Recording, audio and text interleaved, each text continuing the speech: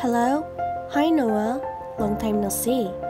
I'm going on a trip to a beautiful city, Suncheon, today. I'm calling you because I want to share this wonderful moment with you. Follow me.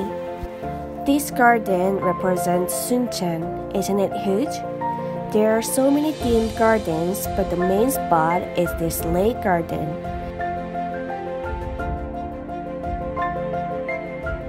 This garden was designed by a world-class lake designer.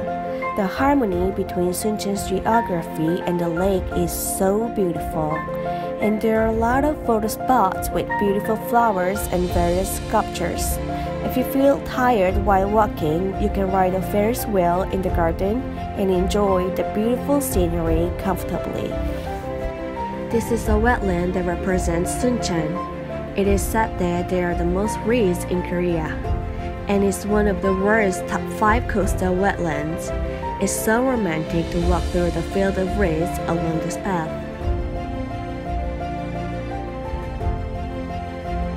There are many benches to sit down and relax, so you can take a short break and enjoy the scenery.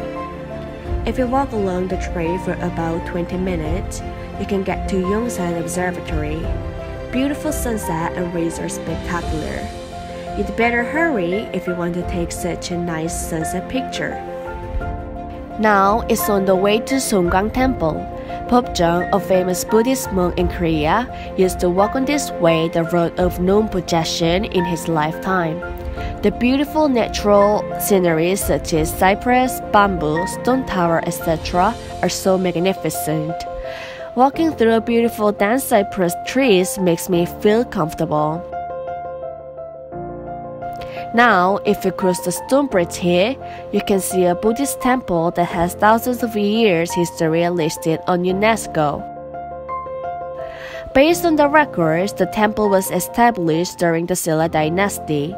It also has the largest number of national treasures and Buddhist cultural assets in Korea. This is the village where you can see the appearance of Joseon dynasty 500 years ago. During the Joseon dynasty, the fortress was made of stones instead of soil to prevent from enemy invasion. There are about 200 thatched roof houses and real residents still live in. Tourists can also have traditional experiences. I believe Suncheon will be the perfect travel destination for you because you're interested in nature and culture and like taking pictures. Let's come together when this hard time passes. Take care of yourself. Bye, Noah.